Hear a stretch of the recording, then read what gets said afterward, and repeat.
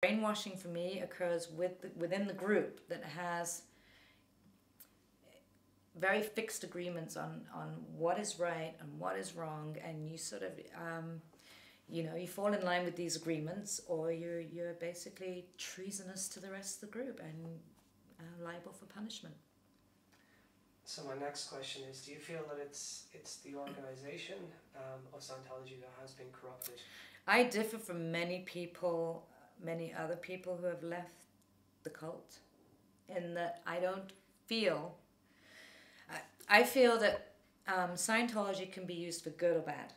I feel that within this organization, it's used completely for bad. It's used for manipulation, control, money-making purposes, and it's absolute insanity. I feel like the subject of Scientology itself is fascinating, worth further research. I feel that there are some very valid things about Scientology that could be played with and enjoyed by yourself, out in the world, experimenting. And I think that is a valid use of Scientology. Compare it to what you know, compare it to other religious philosophies.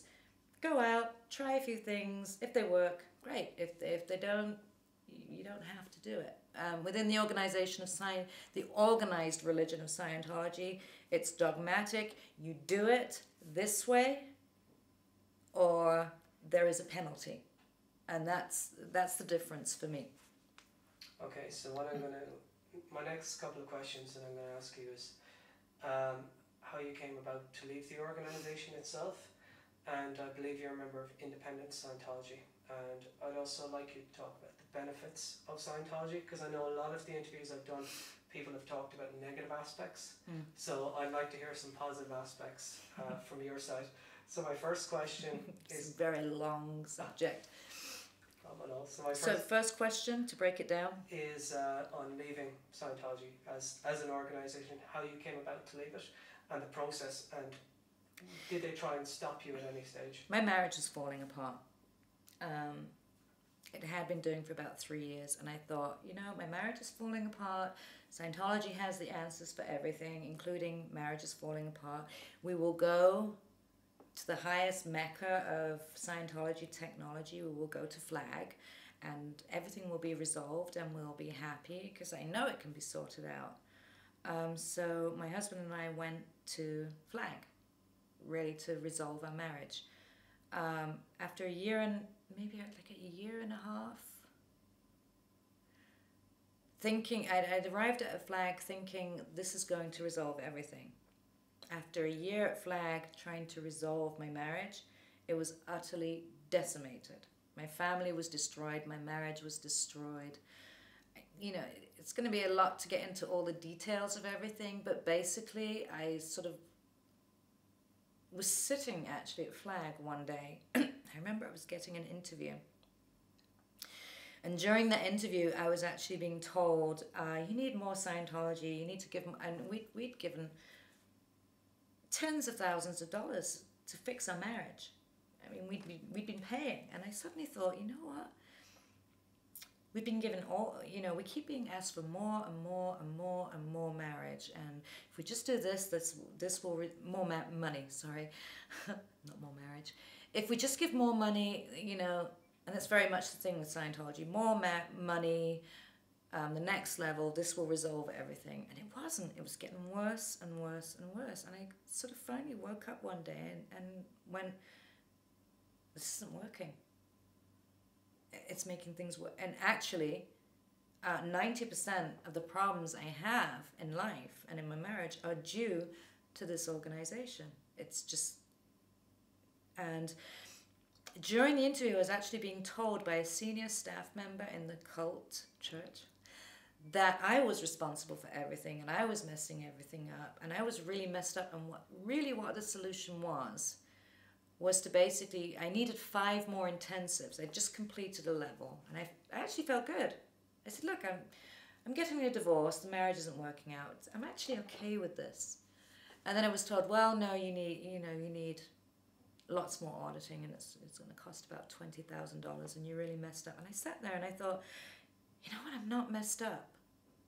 you know, I've spent 20 years being involved with Scientology, and I've actually, the whole time, with people telling me how messed up I am. And I sat there and I thought, I'm not messed up. There's nothing wrong with me.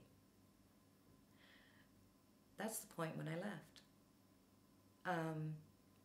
And I went home.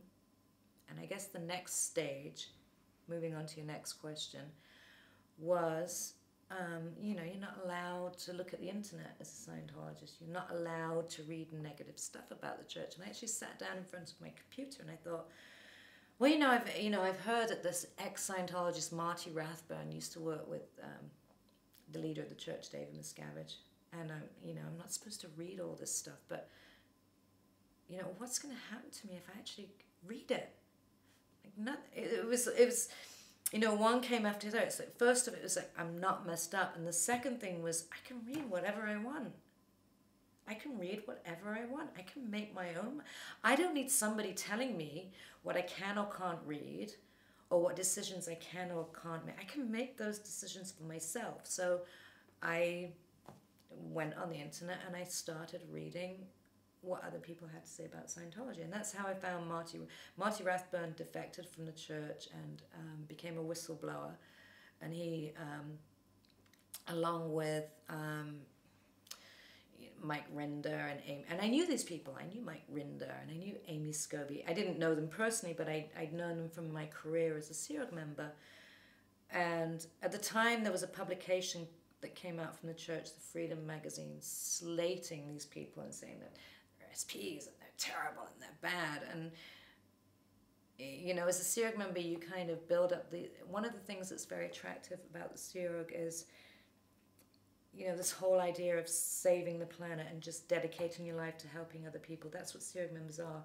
So I'm now reading a publication from the church saying these are terrible people. These are awful people. And I thought, these were Sea Org members. And every Sea Org member I have met has an honest intention to just, the only reason they're there is to help other people. They're eating crap. They're living like crap. Why would you now say these people are all bad because they've left? And I wanted to know their stories, so I started reading what they had to say and listening to what they had to say, and it was quite an eye-opener. And they basically said, you know, the church is corrupt. This is where the corruption is. This is where it started. This is who is responsible for the corruption, which were answers I had been asking. It's sort of, I like this religious philosophy. I like Scientology, but why is everything so bad? Why do I see people suffering? Why do I see people so angry? Why am I not allowed to talk to these angry people and apply our technology of like, hey, you know, what are you angry about? Talk to us. None of that was being applied. It was, oh, these people are bad, these people are terrible, and they're all suppressive. And to me, I guess I thought, well, that isn't Scientology. And then, you know, you have an independent movement that basically, really, I guess, came to be by accident. I mean, Marty had left the church, a number of high-ranking Sea Org members had left the church, and then a number of Scientologists, you know, went looking for them, and then this group just sort of expanded and grew by itself. And I remember at some point they said, when we first all got together, you know, the question came up, well, what are we going to call ourselves? And well, we're independent, and we're Scientologists, so independent Scientologists. And that's really how it's not really a movement, it's just a group of people that came together, let's give ourselves a name. And that was my group. This was a group of people that I grew very close to, people that were willing to stand up and tell the truth, people that weren't willing to throw away the entire subject because they'd had a bad experience and wanted to just get on with their lives and be Scientologists without any interference